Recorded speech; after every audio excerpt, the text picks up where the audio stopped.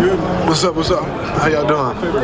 It's a blessing. You know, it's always a blessing to be able to come down here. You know, as a kid, you love being a part of this weekend any way possible. And, you know, I think this year, I think a lot of us who are in the game came back ready to play for tonight, you know, especially after last year, losing the way we did. But it's a blessing and an honor. For sure, there's definitely some trash talk going around, and especially between the Kings teammates, you know, I think because they got 2-2. So, but I'm ready. I think we're all ready. It'd be a lot of fun tonight.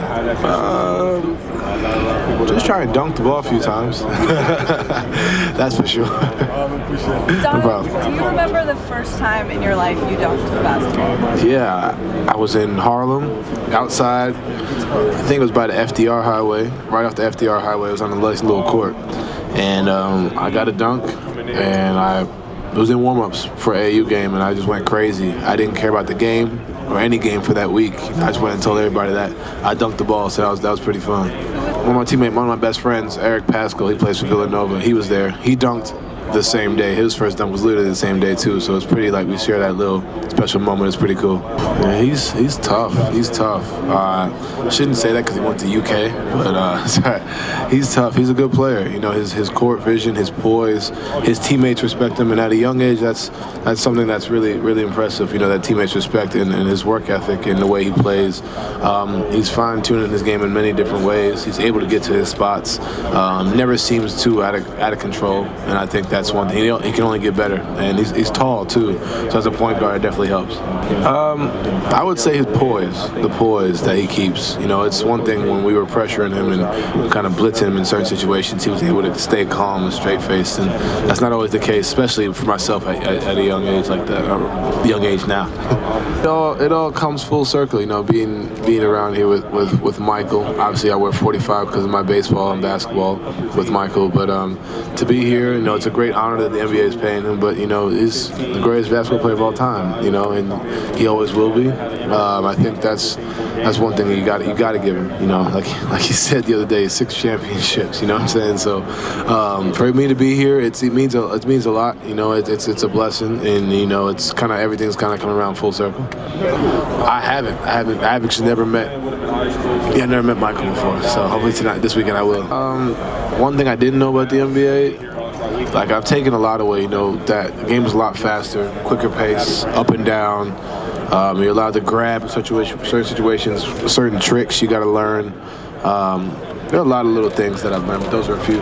It's different when people don't expect you to do much. When people do expect you to do something, it's a little different. And I learned that for about 2 or 3 months. I'm starting to figure it out.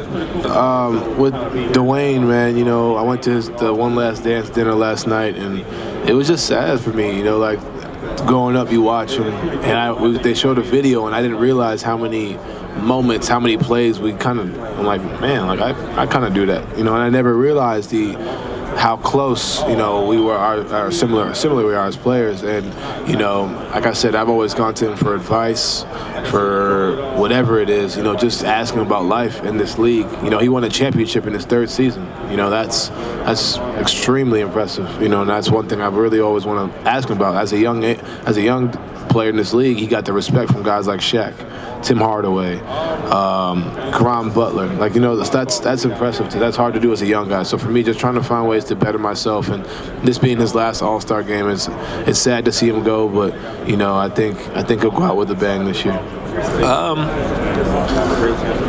As far what is my opinion on it, I feel like the players should be able to choose where they want to go. You know, people are going to have their disagreements, you know, but at the end of the day, if you want to go to a different job, it's your choice, right? You know, just because we know we play in front of millions of people, I feel like it's judged differently. But, you know, at the end of the day, I don't think that's going to stop, especially a guy like AD. You know, it's not going to stop him from doing what he wants, you know, and I think that we all owe him that respect. You know, it's his life, his choice, and, you know, whether he did it at the time everybody wanted him to or the time, you know what I mean, it doesn't really matter in my opinion.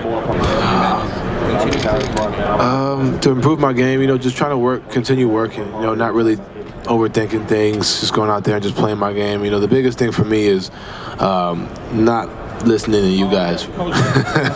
Like, respectfully, like, no offense, but, you know, because there's times where you're up, there's times where you're down. And if you start last year, you kind of listened to it. This year, it's like, all right, like if you have a bad game, you hear about it. If you have a good game, you hear about it. So now it's just like not really listening to that too much and just going out there and focusing on the team and what we have. And I think as in Utah, we have a great chemistry as far as being able to lift each other up. You know, the one game in Philly had like 0 assists, and I remember just getting hit over the head every time, like no assist. And then like that whole night, I had Joe Ingles like just tell me like, you better shoot the ball 35 more times the next night. And then I went out and had 28 and like whatever in Boston. You know, when you have teammates like that, it makes my life 10 times easier.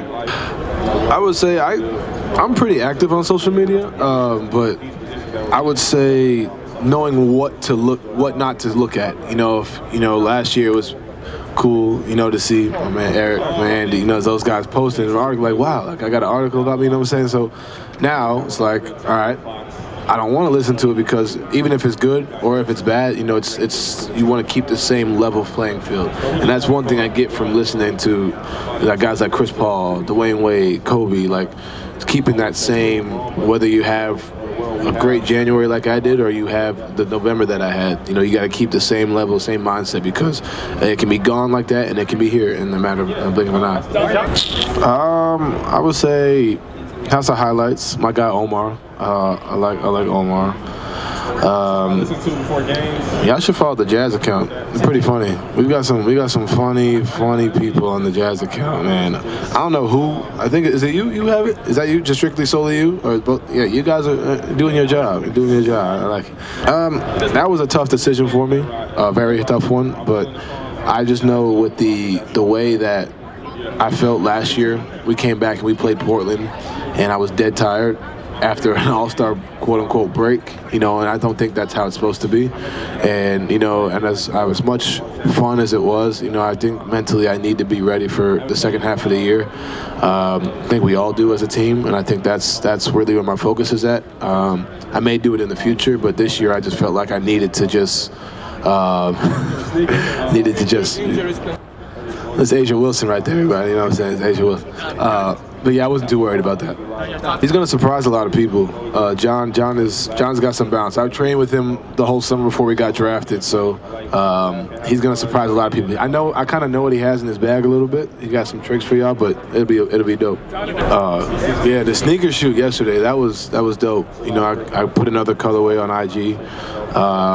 Just the fact that I had my own shoe, I think is pretty wild to me. But it was dope. It kind of just got to be myself and just I got to control everything what I was doing. They asked me what I liked about this, what I liked about that, which isn't always the case. And I think Adidas gives me a great platform to kind of be like, all right, I like this, I want to do this, or I don't want to do that, and it was just a lot of fun. I would say forget the speeches. Did you see how many people were in the room? Like that's one thing that got me. You had Magic, you had Pat Riley, you had Isaiah Thomas, you had Carmelo, you had Chris Paul, Steve Smith, Grant Hill, Caron Butler.